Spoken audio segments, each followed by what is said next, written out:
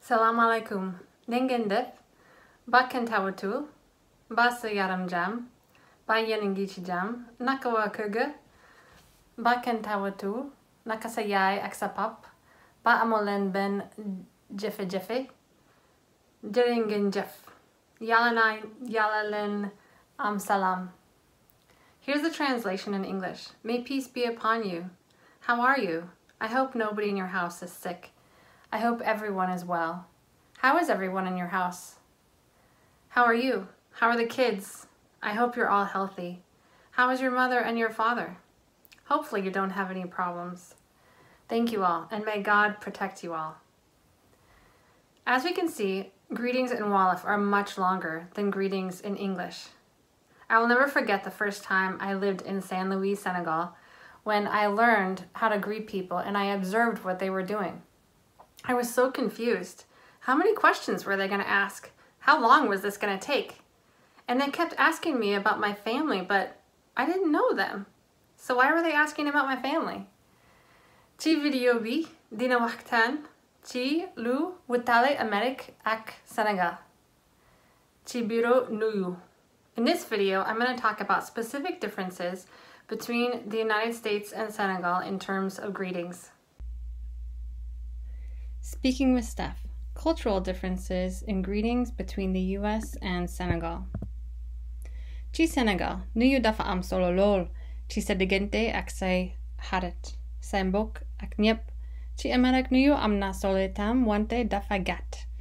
Mën nga ñàkka nuyu sax bu fekkee nga yàkkante wala nga jàpp. In Senegal, nuyu or greetings are very important between you, your friends, relatives, and everybody. In the US, greetings are also important, but they are quick. It's even okay to not greet someone at all if you are in a hurry or if you're busy.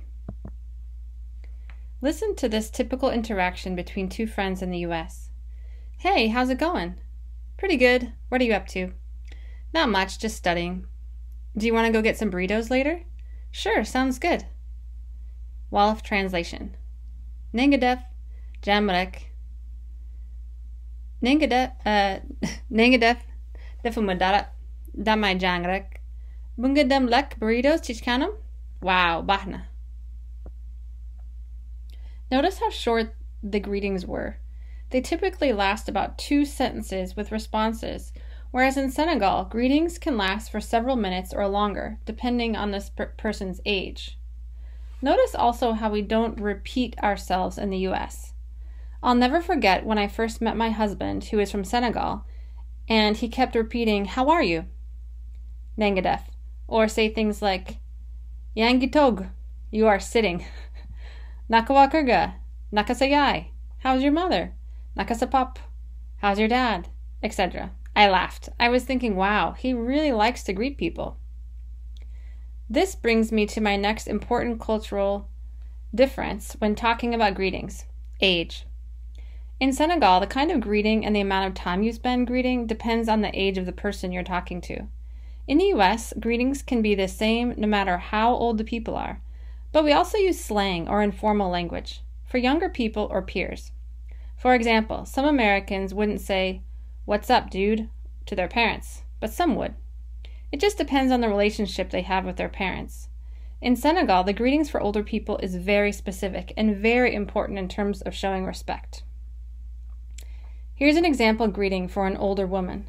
Soxna si, Nangda, Mangi fi, Santawa, Jalo, Santabi, Ngom, Mbasa Yaram Jàmm, Alhamdulillah, Naka Nungi fidak, Bakan Tawatu, Nyep Nungi Jàmm, Nakan Jotaji, Jàmm, rekk, Alhamdulillah. As shown in the above, in this dialogue, respect is essential in Senegalese culture. For greetings, the first way to show respect is that you must use a title for an older person. Senegalese say "sonasi" or "yaay" or "mom" for women, which means madame, mom, and grandma. They say "kelefigi" or "sitting bi" or pàppa or tonton or njai for men, which means sir or leader or uncle in English. In the US, saying madame or Mrs. or miss is very formal in most states, although they're more commonly used in the South. We do say this sometimes for strangers, though, or when we meet someone in a professional situation for the first time. Next, notice how Wolof speakers ask an older person they've met for the first time for their last name. But even if they already know that person, they still need to repeat their last name several times to show respect for their family. In the US, most people don't say the last name of older people unless it's a professional situation. My husband was very surprised when our children's friends would come over and they would call him by his first name. Also, they would often just walk by his office without saying anything to him. This is a huge cultural difference. In Senegal, children are required to stop and greet the parents and elderly people in the house. Another difference in greetings is the fact that Senegalese ask about each other's families, even if they don't know them. This was another surprise for me when I lived in Senegal. I remember the first time someone greeted me and asked me about my family. I was so confused. Did they know them? Did they know my family? In the US, we only ask about each other's family if we're good friends. Even then, it's often only if we've met each other's families before.